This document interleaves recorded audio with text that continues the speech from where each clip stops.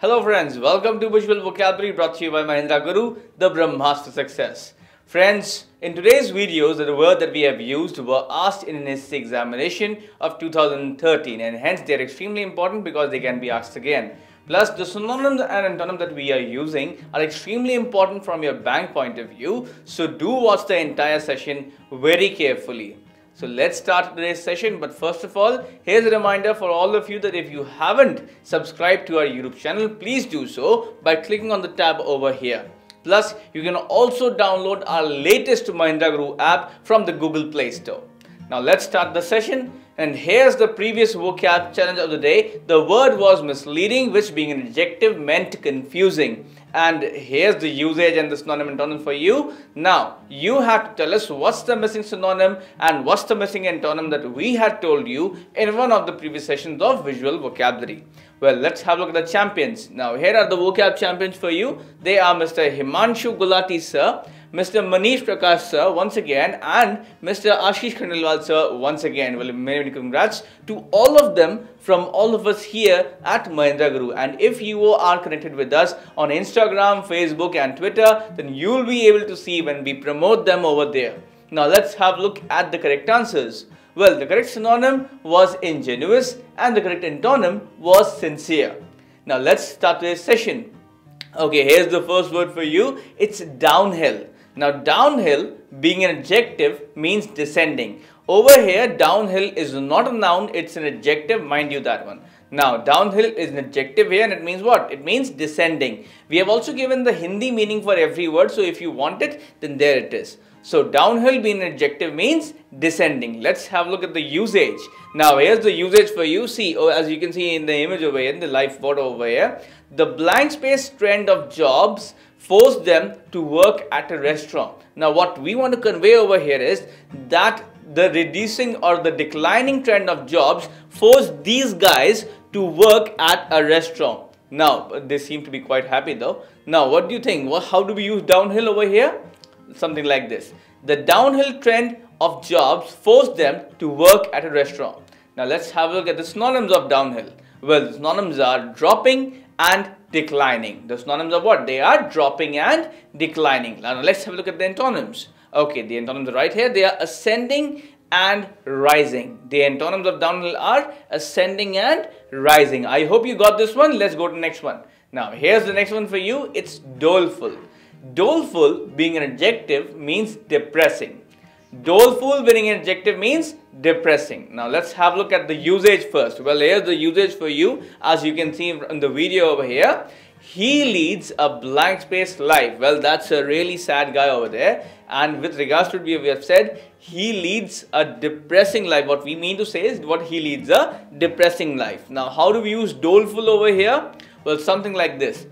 He leads a doleful life. Alright, just replace depressing with doleful. Perhaps he has not downloaded our latest Mahendra Guru app, so you do it as well. Now, let's have a look at the synonyms.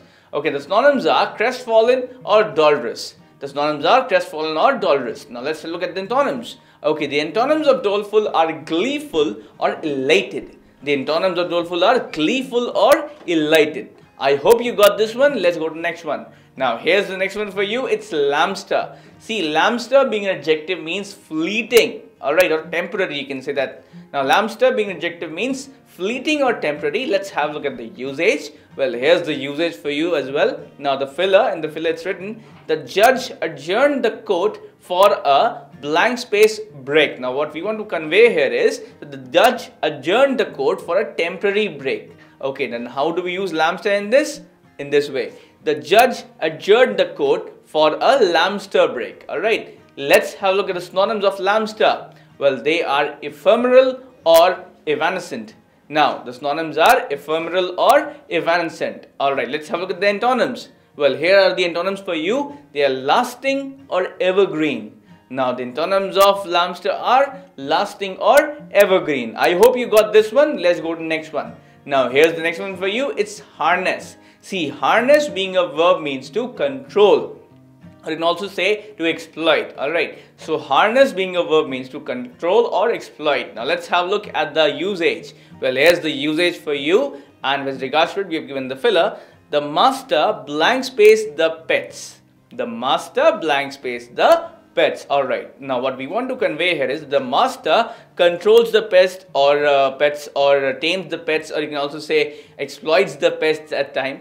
So how do you use harness in this? Now jump like this. The master harness the pets. Alright, let's have a look at the synonyms. Now here are the synonyms for you. They are tame or exploit, like I already said. So the synonyms of harness are tame or exploit. Let's have a look at the antonyms. Well, here are the antonyms for you. That's unharness or liberate. The antonyms of harness are unharness or liberate.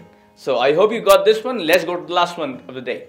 Now here's the last one for you. It's aroma. Now aroma being a noun means scent. Alright. So aroma being a noun means scent. Let's have a look at the usage. Well, here's the usage for you. Now as you can see over here, the dog looks like the dog hates the blank space of the cake. Well, the dog actually, he didn't like the cake perhaps, and that's why he just threw it away, most probably in his own way. Now, how do we use aroma in this? Like this one. The dog hates the aroma of the cake. Alright, so what we want to convey over here is that the dog hates the scent or the aroma of the cake. Let's have a look at the synonyms of aroma. Well, they are fragrance or incense. So the synonyms of aroma are fragrance or incense. Now the antonyms of aroma are stench or odor. Now the antonyms of aroma are stench or odor. So that was all in the vocab section. Let's have a look at the vocab challenge of the day.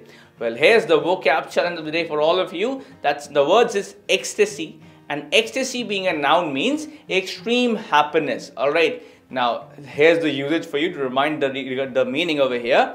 Now, here the usage is, the actors are expressing ecstasy because their film is a super hit. As you can see, that's the star cast of The Amazing Spider-Man. Now, the given synonym is euphoria and the given antonym is misery. You have to tell us what's the missing synonym and what's the missing antonym that we told you in the previous session of visual vocabulary.